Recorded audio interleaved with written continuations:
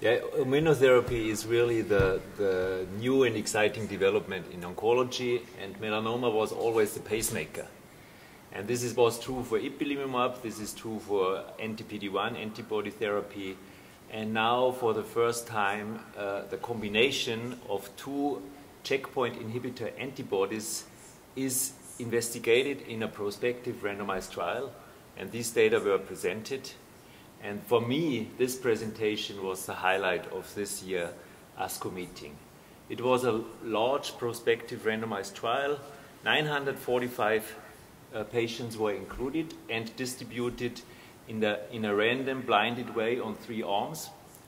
Ipilimumab monotherapy, nivolumab monotherapy, and the combination of the two. I think this was a great study. What do you think, Christoph? The study design, is this adequate? The design, I think, was absolutely perfect. Yeah, it addressed one of the most relevant questions, I think, in the immunotherapy of melanoma in the moment. It was clearly only powered to compare the standard of care, ipilimumab, with either nivolumab or the combination. So it might be difficult to draw some comparisons. Yeah, I think this is a very important point, what Christoph is mentioning. From the design, this study will only help us to say what is the best first-line treatment, ipilimumab or one of the other ones.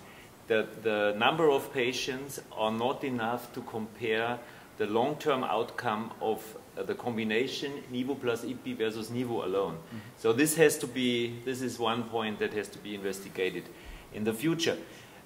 So what were the outcomes? We had a response rate for 43% for nivolumab, 57% for the combination versus 19% for ipi. So this is a clear advantage of the new treatment approaches versus our standard therapy, ipilimumab. And this advantage was also reflected by the increased PFS. It was 6.9 for nivolumab versus 11.5 for the combination versus 2.9 for ipilimumab. So this is a clear result from my point of view. So Christoph, monotherapy ipi in first line, is this the way to go? Not anymore, I think. I think the moment that these drugs are available, we will immediately switch to either one of the new treatments, either nivolumab alone or the combination. I personally would favor the combination for many patients, because I think if we also look at the response rates, they have been clearly better than with the monotherapy.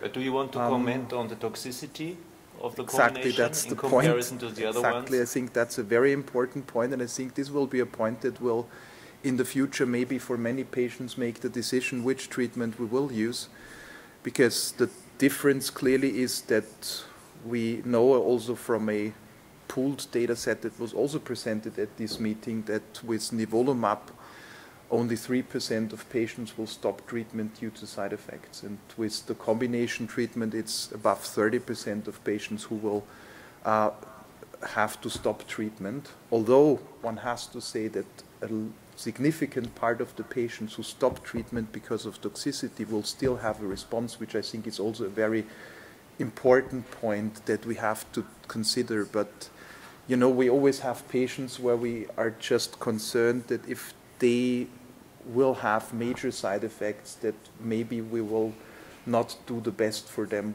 that we can. So I think in these cases, monotherapy with nivolumab with the low rate of grade 3 side effects of around 10% is then clearly a great alternative. Yeah, I think we have to keep in mind the quality of life aspects, and this is difficult to estimate. However, if we really look at the rate of severe adverse events, there's quite a difference. So ipi alone had grade 3 and 4, 27% versus 16% for anti-PD-1 nivolumab versus 55%. So if we look at the positive side, so nivolumab seems to be really well tolerated. Huh? It absolutely is, I think, and I think every one of us who has already used these PD-1 antibodies would agree that the number of patients where we really have to take care of side effects in comparison to IPI is really very small, and it's an easy-to-use drug, actually. Yeah.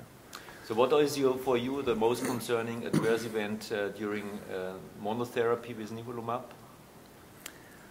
The most concerning or the most frequently observed side effect, although it was not that concerning, honestly, were elevated pancreatic enzyme levels. So that's what we have hands-on seen most frequently. Also fatigue, which in all studies has been shown to be the most frequent side effect of the PD-1 antibodies.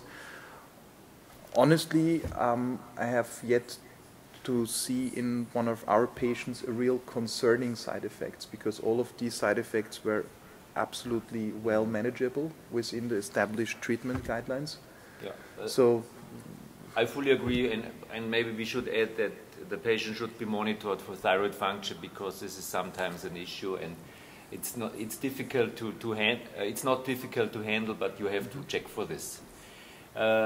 We are actually really searching for biomarkers for immunotherapy, and one stratification factor in this study was the expression of PD ligand 1, and doing investigations of the role of this factor. There was an interesting slide on the presentation that showed that the progression-free survival in the PD ligand 1 positive population was more or less identical to the progression-free survival of the combo.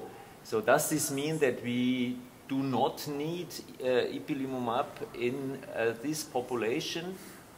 Is this a conclusion that you would draw? I would say it's certainly something that should be looked into in more detail. In the moment the data presented, I would not really follow that immediately. Yeah. The point is that the median time of follow-up is around 9 months, so for some patients it's still relatively short. We have a lot of censored patients in that curve. The second issue for me is that we have made the experience with the checkpoint inhibitors that PFS and OS are not always the same story. So I think before I would cast a final verdict on this, I would probably like to see the overall survival curves, honestly. But still, I think it's encouraging, because this is what we are more or less looking for. We want to do precision medicine, also using immunotherapy, and I think this could be one of the markers that is powerful. But I fully agree with you. The final relevance of this factor is still open. There was another study presented, a phase 2 study that compared the combination versus ipi monotherapy. Yes, there was the 069 study presented by Steve Hody, and which was actually first time presented some weeks ago at the AACR. And it has a little bit a longer observation period. Clearly, there's no nivolumab monotherapy arm in there. I think it pretty well recapitulated what we've seen in the phase 3 study. It was a little bit more a positively selected patient group, which I think is not uninteresting, because we tend to use immunotherapy in the clinic, I think, mostly in patients who are a little bit better off. So maybe the 69 study even has a population that in the moment we are used to treat with immunotherapy. And I think what's very impressive about the data from the 069 study is that they had 22% with a complete remission, which I think is a new high. And if we compare that to 20% long-term responders with PRs and stable diseases with IPI, and suddenly we have the same number of complete remissions, I mean, that's absolutely a new standard for me. Yeah. This is a good statement, because it shows how fast we are moving, and the CR question, the complete remissions, this is really essential.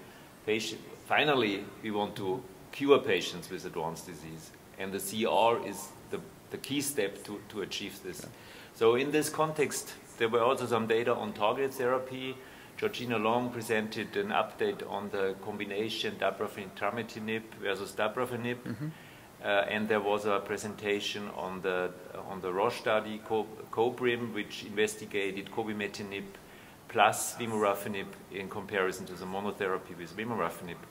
Do you think that we still need these treatments? Oh, absolutely. I think it's great to have also these really good therapies in our armamentarium.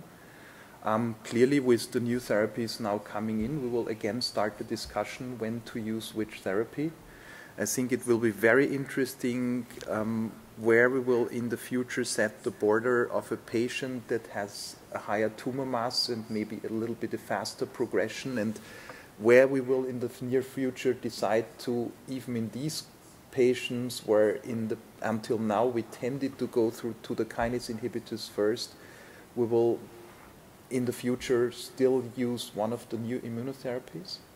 So I think that's very interesting, but honestly 25 months median overall survival for the combo arm in the Combi D study I think is also a very impressive result that we have to consider if we make a therapeutic decision. Yeah.